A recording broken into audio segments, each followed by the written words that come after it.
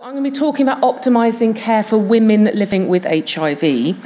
This is what I plan to cover. There are a lot of slides with a lot of content. You will have access to them. So some slides, I will just flag a couple of highlight points. I think more importantly is what I'm not going to cover today. Obviously, there's a huge breadth of issues affecting all people living with HIV, but often women in particular. So I'm not going to be talking about bone disease today. I'm not covering pregnancy and breastfeeding. I think that's too big a topic in its own right. We heard a lot about mental health over the last day or so. I won't be covering that specifically. And I think some of the real barriers for women in terms of testing, engaging in care and accessing treatment are related to social issues. And again, I'm not going to have the time to cover those specific issues today, but that's not to say they're not hugely important. So just very briefly, we know that women make up more than half of all adults living with HIV globally. So these are the figures from WHO for 2017, and 52% of all adults living with HIV are women. If we look at the WHO European region and just look at recent infections, in 2016 there were over 160,000 new HIV diagnoses, the bulk in Russia. And the male to female ratio is 2.3, so for every female diagnosed, 2.3 men are diagnosed. So women do account for a smaller proportion of new infections. And actually late diagnoses are fairly similar by gender. Sorry, I thought I'd flagged that I hadn't. If you look at the second two bars in green, you can see actually the proportion of people diagnosed late, which is defined as a CD4 less than 350, is very similar in men and women, but it's over 50% for both. So unacceptably high rates of late diagnosis in men and in women.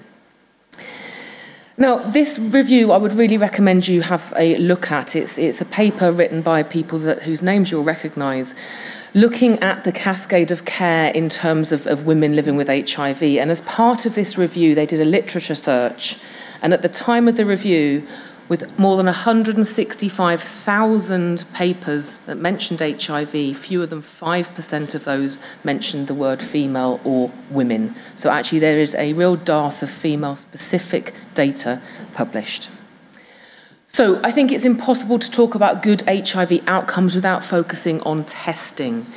Now, we know that globally, around 1 in 4 people living with HIV is undiagnosed. In Europe, that's actually lower, and in the EU and European Economic Area, that's estimated to be about 15%. It's hard to get gender breakdowns at a European level, so I apologise for presenting some UK data. But actually in the UK, women are less likely to be undiagnosed than heterosexual men, so just 6.6% compared to just over 15%. And that's probably driven by the fact that we're very successful at antenatal HIV testing. Now, clearly, the proportion of women with undiagnosed HIV is going to vary very much according to your country or your region.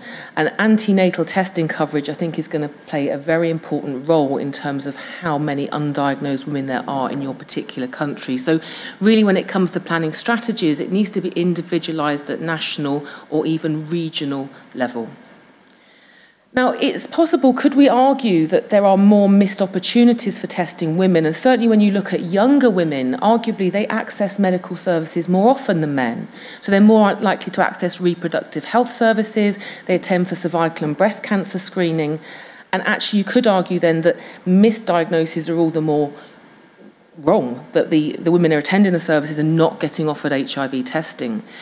Also, probably certainly in the UK, where testing is most successful is in sexual health services, but by and large, lower risk women are probably less likely to attend sexual health services and maybe less likely to be offered or accept an HIV test than men who have sex with men. And certainly, again, at home, a lot of our community testing initiatives have been very MSM focused, so I think we need to think more about non-MSM groups in terms of targeted testing interventions. And what can we do? I mean, we can test more, and I think across Europe we are testing more in primary care and in other medical specialist services. I think home sampling and home testing have certainly opened up opportunities for more people. But really, we just need very simple guidelines. And I think this fear about consent and needing to give specialist advice is still an important barrier, and all healthcare professionals should be able to offer an HIV test simply. So it's the role of all of us here to make sure our non-HIV specialist colleagues are equipped and confident to do that. Now, a group that I think is particularly important is migrant populations, and certainly there was a survey published at the end of last year, and it's performed across 9 EU countries, over 2,000 participants, and what they found is most HIV in migrants is acquired post-migration, so it's acquired in their new country of residence. Now, overall, that was 63%. For women, it was just over half. And this clearly is a population that we need to be targeting, both in terms of HIV testing, but also HIV prevention messages. And actually, a paper published at the beginning of this year showed that women who had post-migration acquisition of HIV were significantly more likely to experience forced sex, and it was 15% of women, a very, very high rate. And the risk factors included staying with friends and family. The very women that you may think would be safer actually were not. Women without stable accommodation and women without a residence permit. So when we're talking about developing testing and prevention strategies, this really is a high-risk group. I can't talk about testing without talking about antenatal screening. Again, I won't go into much detail. There's an excellent report from ECDC, which was published in 2016. Most countries surveyed did have a national screening guideline. Hungary and Slovenia didn't for different reasons. Most antenatal testing is publicly funded, but the methods were different, and certainly 6 countries at that time still reported opt-in testing. We know from numerous research that opt-in testing yields much lower uptake than opt-out. There's also some differences in terms of the type of test offered. Now, I've summarised the coverage here. Again, I'm not going to go into any great detail, but you can see it goes from 100% coverage in some countries down to just 50% reported uptake of antenatal testing in Iceland. What the middle 2 columns show is that all country guidelines recommend first trimester testing, but relatively few recommend repeat testing, and those that do, some of it is targeted. But that's a summary, but there is a real difference in practice across Europe. Now, one of the big barriers to arguing for routine implementation of HIV testing in any population is the cost effectiveness. Now, actually, the cost effectiveness thresholds that are often quoted in cost effectiveness studies are quite old now. So, for example, there was an Australian study in 2004 which showed that antenatal screening is cost effective if the undiagnosed prevalence is greater than 0.0043%. Now, actually, I worked it out for the UK, and our undiagnosed HIV prevalence is 0.002%. So, actually, we don't meet that threshold. However, a systematic review published this year, which has looked at much more up-to-date evidence, and clearly we know a lot more now about the individual benefits of treatment and the transmission benefits of treatment. Every single paper reviewed confirmed that universal antenatal screening is cost-effective even in very low prevalence settings. And in fact, repeat testing was also cost-effective in low prevalence settings. So this is the evidence we should be using, and if you're working in a region or a country where antenatal testing uptake is not as good as it should be, or it's not routine, this is the evidence that we can be using to argue that it should be. So I think key messages here are we must all know what our national or regional antenatal testing policies are, and we must challenge them, and if the rates are poor, we must help challenge that. And use every opportunity to educate your colleagues about HIV testing. I think feeding back about late diagnoses, but also giving praise where a timely diagnosis has been made, where somebody in primary care has diagnosed someone with a good CD4 count. Feeding back to our non-HIV specialist colleagues is essential. So moving on to treatment and outcomes. Now, there's loads of studies that show there are differences between men and women with HIV in terms of viral load, CD4, inflammation, and immune activation, but none of this has translated into clinical differences. And now we recommend offering treatment to everybody, regardless of CD4 or viral load. Really, it's not so relevant. Certainly in the START study, numerically, the benefit of early treatment was particularly marked in women. And I think it's fair to say that women are much less likely than men who have sex with men to be diagnosed with acute or very early HIV, which may limit opportunities for very early treatment. Now, in terms of ART coverage, this is WHO data from 2017, and what it shows is across the world, women are just as likely to be on ART as men, if not more likely, and the European data shows that the figures are pretty identical for men and women. In the UK, we see the same. So this is looking at ARC coverage by risk group, and you can see for heterosexual men, women, and men who have sex with men, our coverage is 96% for all three groups. And certainly, I don't know if Jeff Lazarus is in here, is he outside still? But certainly he said yesterday that 90-90-90 doesn't count unless that 90-90-90 applies to all individuals within an epidemic. So this is certainly reassuring for our local data. Viral suppression, certainly in the UK, is identical by risk group, so no differences there at all. Now, it was UK Chic that first showed back in 2014 that life expectancy for someone with HIV with a good CD4 and a suppressed viral load is the same as the general population. So what we see here, men on the left, women on the right, same life expectancy as the general population if viral load was undetectable with a decent CD4. And then more recently, we saw this ART-CC cohort collaboration, a number of European and North American and other cohorts. And what we see here for men and women over time, life expectancy has improved, and it's better for women than for men. So women are the top line, men are the second line. So actually, women with well-controlled HIV have a better life expectancy than men, which fits with general population data for life expectancy. So I think the key barriers here is gender is no barrier to good HIV care, assuming people are retained in care, and we all have a responsibility to know our local outcomes. So we're very lucky in the UK that we have access to this data breaking down by region, by gender. You can look at clinic level, everything. So it's important to know your local epidemic, and if you do have disparities, for example, based on gender, then you can do something about it. Now, antiretroviral outcomes, we know that women, certainly proportionally in terms of recruitment, are underrepresented in clinical trials. I've just picked a few ViiV and Gilead trials as our sponsors of this meeting, looking at the proportion of women recruited to some naive and switch studies. And you can see it's uniformly 15% or less.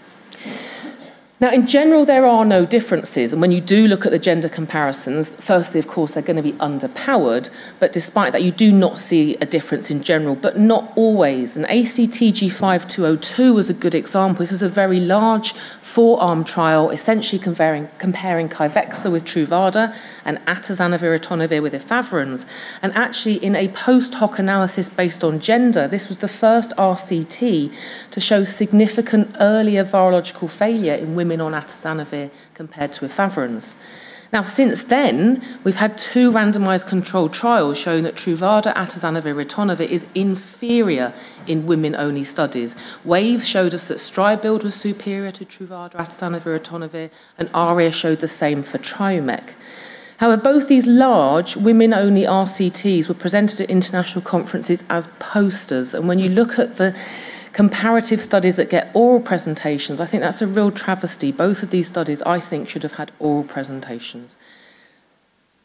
So what can we do? I mean, how can you improve recruitment to trials? I think one of the first things is, of course, the inclusion criteria. And I personally think some of the inclusion criteria related to contraception are really quite prohibitive. You've got to be on, I mean, it's complicated. And I think we need to be a little bit more realistic, perhaps, about those inclusions. I think flexible appointments, certainly where I work, we offer some weekend appointments, we offer evening appointments, we offer early morning appointments, but not within our trials team, because it's more complicated in terms of pharmacists that need to be on site, et cetera, and the types of tests sent. Our trials appointments are much more Monday to Friday, 9 till 3, and that can be quite prohibitive for women with childcare or other responsibilities. I think we need to empower people to ask about trials. Again, purely anecdotally, it's my men who have sex with men who come to clinic who I find are more likely to ask about what the latest trials are, and it's making sure people have access to the information and feel empowered to ask about trials. And here I think peer support and mentorship from other people living with HIV can be really helpful. But I think we also have to be realistic about how far can randomised controlled trials address concerns about treating women with HIV. Important outcomes may be rare, and the teratogenicity associated with antiretrovirals, we've all heard about the dolutegravir data this year, that's never going to be picked up in an RCT. Issues related to stigma and social exclusion and the benefits, the relative benefits for women compared to men for those outcomes beyond viral suppression, quality of life, inflammation, etc. Again, they may not be addressed in our standard randomised controlled trial designs. Moving on to contraception. Now, unfortunately, there's a slide that didn't carry over, the picture wouldn't work, but the key thing, of course, is drug interactions. The HIV Liverpool website tells you everything you need to know. I'm not going to go into any great detail. I think it's important that people are aware about accessing emergency contraception. That's something we should address with all women of childbearing potential in clinic. And it's important to understand the differences between the options and, again, potential interactions between oral emergency contraception and antiretrovirals, which are summarised here. In terms of other methods, intrauterine devices are completely safe. Many years ago, there were fears about infections, pelvic infections. There is no evidence for that at all, and they're completely safe. And the progestogen-based intrauterine system is not subject to any important drug-drug interactions. For the depot injection, no drug interactions, same dosing interval for women with HIV compared to those without. I think there's a possible concern about bone mineral density. We know the depot injection is associated with reversible bone mineral density loss. In young women, is that a particular issue if they're also living with HIV? And I think that's something we don't know enough about still. The implant is one where there is an issue. Again, I apologise, my graph didn't carry over, but based on case reports showing failures of Implanon, the ethinyl-gestrel-based contraceptive implant, there were failures and pregnancies occurring. There was a PK study performed. It compared women on NOART with women on nevirapine and women on efavirenz, and what it showed is efavirenz significantly reduces ethinyl-gestrel exposure from very early in the dosing interval. So it is not recommended to give efavirenz with a contraceptive implant. But the key messages are we should be asking women about contraception, ensuring they're aware of the options and make sure they know about emergency contraception options. But we have enough antiretrovirals to choose from now that women should be able to take any sort of contraception that suits them best. Menopause. Oh, another half picture. I'm very, very lucky. I work with Dr. Shima Tariq, who many of you may have seen present before, and she really is the queen of menopause and HIV. Now, in terms of definitions, just to be clear, the average age of menopause is 50, early menopause is below 45, and premature menopause is below 40. And there are clinical implications for both early and premature menopause in terms of mood, sexual function, quality of life, but also comorbidities such as cardiovascular and bone disease and association with earlier mortality. Now, in terms of women with HIV and age at menopause, it's actually fairly similar on average, but you do see more women experiencing early and premature menopause if they're living with HIV compared to their HIV negative counterparts.